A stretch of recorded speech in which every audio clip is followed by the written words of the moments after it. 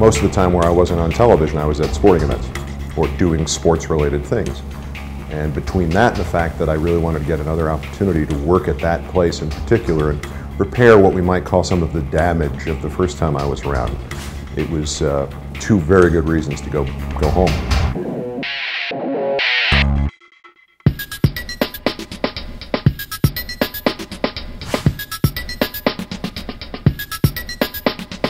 I would like to sit down and talk baseball with George Bush, because I think it would be astounding.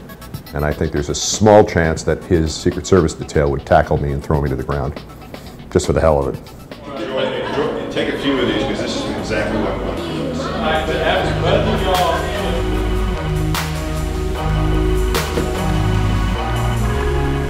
do. He'll get something removed.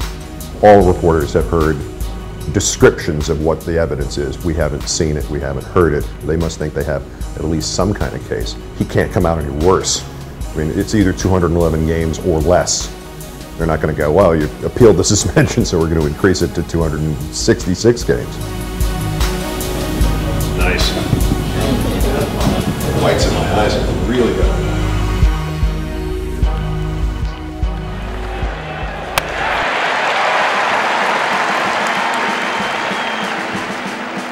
There are other people right now being called the next great clean baseball hope. The real sort of hidden lesson in all this for people who are paying attention to it is when somebody assures you that this guy over here is dirty, but this next guy, he's clean, yeah, look for your wallets. Make sure it's still in the back of your pants or wherever you keep it, because somebody's trying to pick your pocket.